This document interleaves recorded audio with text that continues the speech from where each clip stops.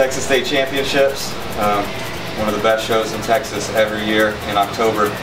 I've been training my ass off every day since last year's Texas State Championships, and every day since last year's Texas State Championships.